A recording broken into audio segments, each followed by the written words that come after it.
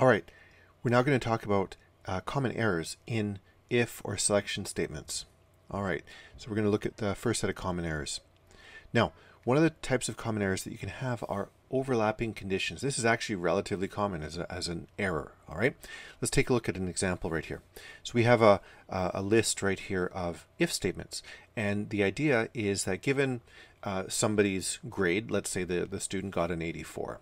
Should that student get an A, B, C, or an F as a letter grade on their transcript? And so we have this if statement, and this is a typical thing that we would do in a course at the end of the semester. We would take a look and sort of categorize students this way. So we've got, if the mark is above an 80, then yeah, you get an A. If it's above a 70, you get a B. If it's above a 60, you get a C, and otherwise you get an F. Is this going to work? Well, the answer is, well, I don't think so. Now let's compare and contrast with this one right here. Okay, so again, a bunch of if statements, the difference being that we've got some else's in here. All right, so let's take a look at what happens when you code this up. All right, so I'm going to go into, let's see, I'm going to go into jshell. Okay, so we're going to type this up. So I'm going to say marks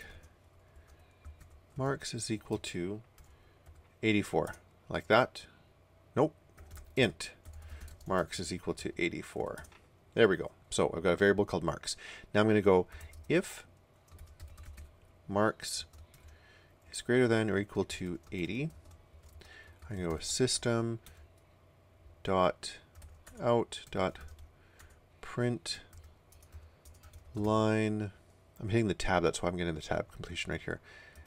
A semicolon, close the parenthesis. Then I'm going to do this all in one line.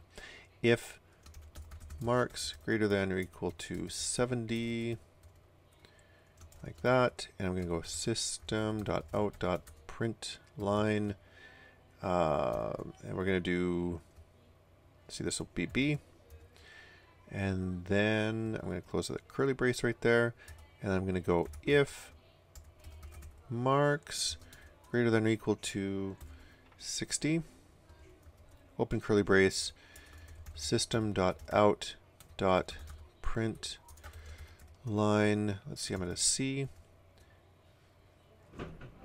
close the curly brace, and then I got an else afterwards, else, and we're going to do system.out.print line F, then the student gets an F.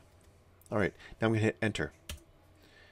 Oh, I made a mistake. What mistake did I make?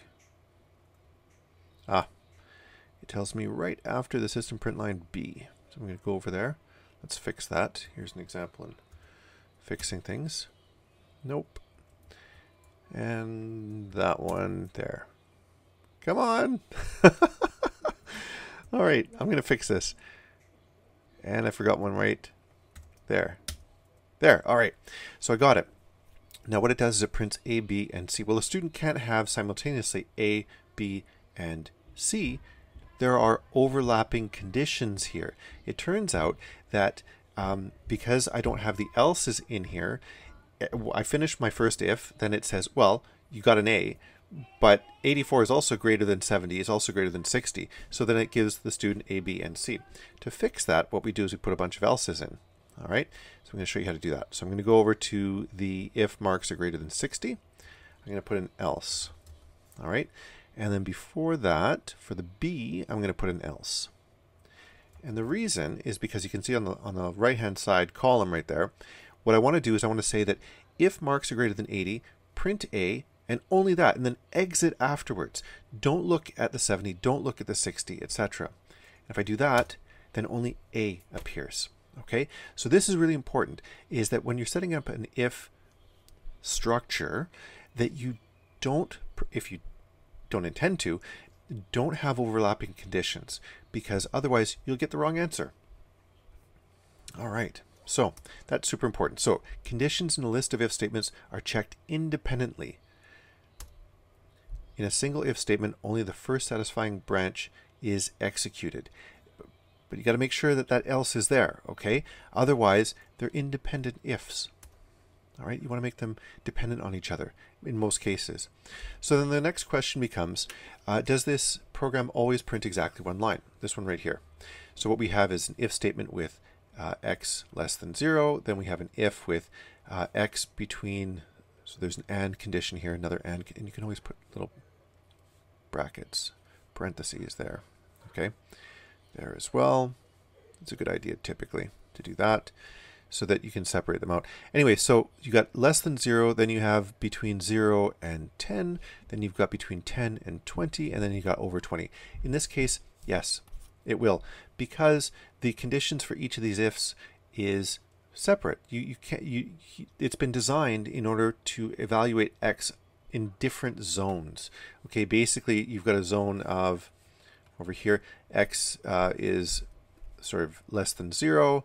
Then you've got it for between 0 and 10, and then you've got it between 10 and 20, and then you've got everything from there, actually from there as well, negative here, everything above 20 as well. So it really is designed to be independent. Okay, so that's a good thing. So yes, because the branching conditions for all 4 if statements are all non-overlapping. That is, any 2 of the conditions cannot be satisfied simultaneously. And there are different ways of setting up your if-else or your if statements to do that. It's important that regardless of how you go about doing it, that you keep that, you do it intentionally.